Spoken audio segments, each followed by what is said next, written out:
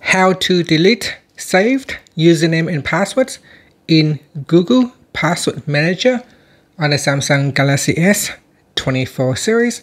First, tap on the home button to go back to the home screen. From the home screen, swipe down at the top, then tap on the settings icon.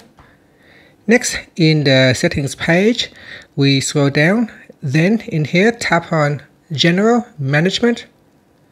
After that, we scroll down to the bottom and then tap on Passwords, Passkeys, and Autofill. Then tap on Google. Next, to delete a username and password, you can tap on the app, and then you need to sign in with your fingerprint or Face ID. And from here, tap on Delete, then tap on Delete.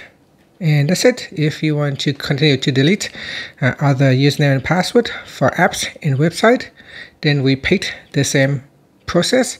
So here I can tap on that, then tap on Delete, then tap on Delete. And that's it. Thank you for watching this video. Please like and subscribe to my channel for more videos.